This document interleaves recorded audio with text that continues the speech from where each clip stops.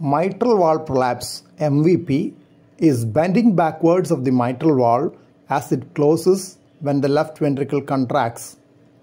Left ventricle is the lower left chamber which pumps oxygenated blood to the whole body. Mitral valve is the valve between the left upper and lower chambers of the heart. Too much of bending may produce a leak in the mitral valve. When the mitral valve is leaky, blood flows back into the left atrium when the left ventricle contracts.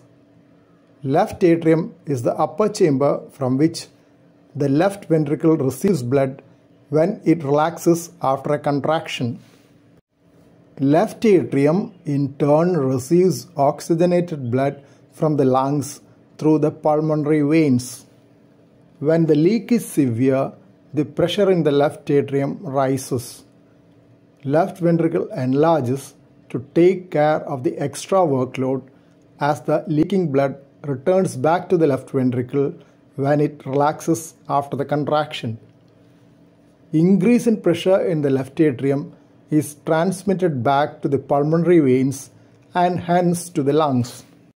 Increase in pressure in the pulmonary veins leads to collection of fluid in the tiny air spaces of the lungs known as alveoli. This is known as pulmonary edema.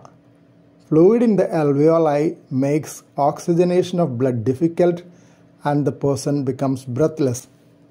This occurs only in the late stages as the left atrium and left ventricle can enlarge and take the extra load initially without increasing the pressure within.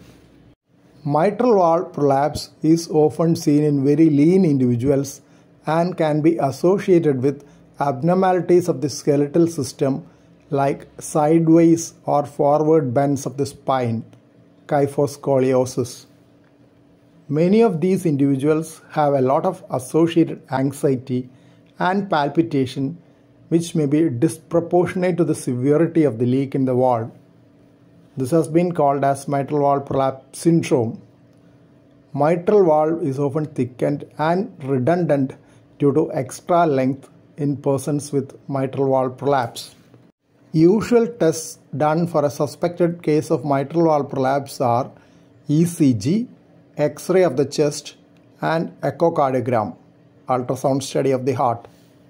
ECG will tell if there is an abnormal rhythm of the heart. It will also give an indication about enlargement of the heart chambers. Echocardiogram will show the prolapse of the mitral valve and the amount of leak. Increase in size of heart chambers can also be noted. Pumping function of the left ventricle can be estimated by an echocardiogram. Mild cases need only pacification for relief of anxiety and occasionally medications to relieve anxiety and palpitation, undue awareness of heartbeats.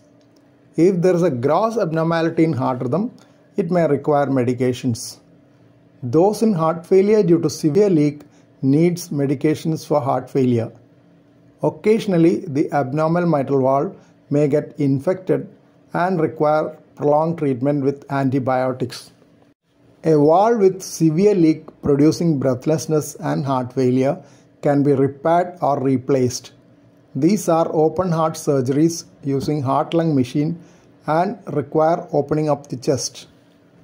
Minimally invasive surgery with small skin openings are also available in selected situations. Valve replacement can be done with either a mechanical valve or biological bioprosthetic valves.